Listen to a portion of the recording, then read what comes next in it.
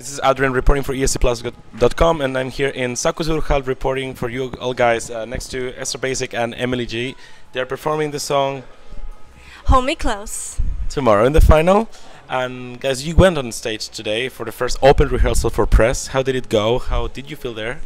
I felt excellent. Like I said, I'm done with the rehearsals. Like, I just want to perform on the stage with audience already. So I'm very excited. I just want to perform. That's it. That's all I want to do. Do you need to make any adjustments to the performance? Is it anything you need to fix, or any camera angles or something that you need to? No, not from today. Basically, from semi-final, we made some adjustments. That's what it was going to change. That's the thing with semi-final. If you compare that, and there's lots of changes. We hopefully made things better, and we'll see how it goes. Okay. What did you take you to send the song to Eesti Laul and try to represent Estonia at the Eurovision Song Contest? What made you send the song here to Eesti Laul? Well, actually, we just made the song, and because the deadline was so close to our finish line, we just sent it and just thought about, well, let's see how it goes. The song basically was just made for like a single release, you know. Okay. Like, we made Extra Basic with Igor. We just thought that it'd be a great song to release, and I think this song was already ready in May 2018. But everything, you know, like goes further, like some delays and stuff like that, and I think it was like in October or something, we had cover arts ready, we had the instrumental ready, we had everything ready, and we thought like, oh, we have 1 week from the deadline of Eesti Laul, and then we're gonna send it. Yeah. That's what I was going to ask you. If you had planned to send this song only for Eesti Laul, or it was something that was just previously made. And okay, previously made, and we just thought, you know, just give it a shot, you know. And had you ever previously thought about the chance to compete in Eesti Laul, or is it like something that came all of a sudden? Like it was. How did it? Well, it was very sudden. I remember we were watching like the TV, like kids. when they said the Eesti Laul, like the qualification. Yeah. Yeah, and and we were watching it, and it came by as a surprise for all of us. We didn't expect that at all. Okay. Yeah. So. Yeah. How are you feeling the competition this year? Is it like tough for you? Is it good? How do you see the competition? Oh, it's very this tough. year? In my opinion, last year La Forza was like everybody knew already. Like the others didn't have to compete anymore. Like everybody knew that La Forza is going to represent Estonia. But this year, I don't know. It's very tough. The competition is very tough, and like anybody could go. Like I'm not sure who will, but yeah. It's really like the quality is so high, you know, for each contestant, that is, you know, it's really hard to judge who's gonna go, who's gonna win, who's gonna get second place even, and the odds are really, you know, from place to place. So. And how much are you feeling the love from the fans and the people here in Estonia? And also internationally, if you're receiving comments from. The love is our video is still like the most watched out of like Eesti Laul in the competition. We can say I spot on that. Yeah, we can say that we really crushed it on social media.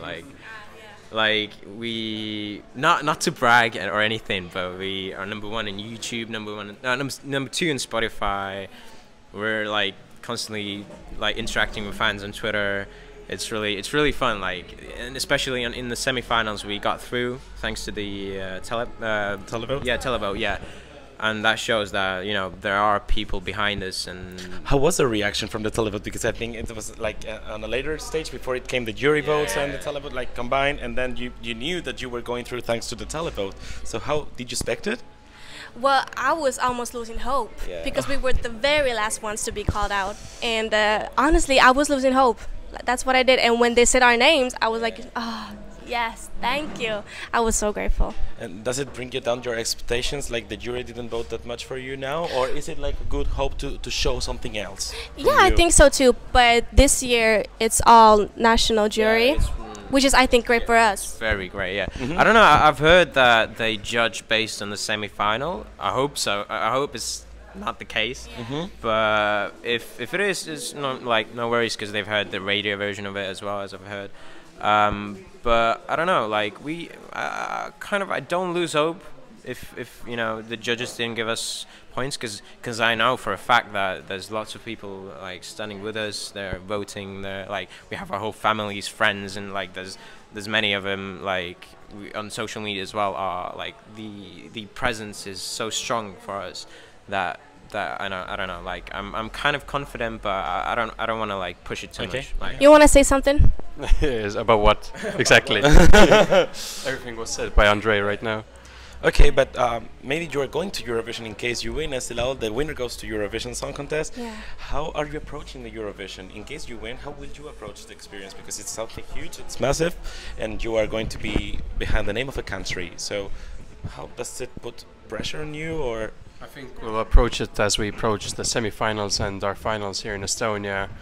We already approach semi-finals like it's the Eurovision. Everything must be perfect. The camera angles, choreography, the Emily singing, but right now we feel that we are already ready for Eurovision. Okay, that's good to hear actually. Yeah. Apart from Eurovision and Eesti Laul final, do you have something in mind in order to, I don't know, for the release or make something together again in the future, or any plans in mind, release a single or an album, or I don't know, like together? Well, sure. I mean, together.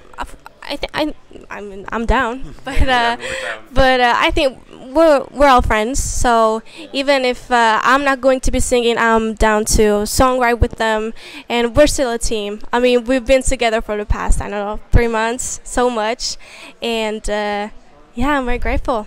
like, you know, the competition is like so huge that maybe like we'll take a couple of days of rest after this ends, but right now we're already like so motivated to do like things further. Like with Igor, we have a plan to make an album. That's our goal for this year, and yeah, basically write lots of songs and see what happens. Basically, yeah. Perfect. Okay, guys, I let you the camera. If you want to send a message to the viewers on ESCplus.com, feel free to say. This is Spain, right? Well, actually, it's kind of international thing. It's Europe, but also Spain. So feel free to. Hola, España. Yeah. Hola. And hello, Europe. We want to say we're so grateful for your love. We really feel it, and we're so thankful that you watch our videos, you listen to our song, and anything else. Lots of support from like international, Spain, from Spain, and from international. yeah. There's lots of support from outside of Estonia, and that's really crazy to see. Like, and if you know, if you have something, like if you want to talk to us, you know, go on Twitter. We reply to everything. Oh yeah, we love Twitter. All right. Just discovered Twitter, but that's fun. That's fun. But anyway, we hope you enjoy our show. We hope you enjoy our song. We wish you the best. I hope you wish us the best. And yeah, we'll see what happens tomorrow. And yeah, hope for the best. Thank you. Thank you. Bye.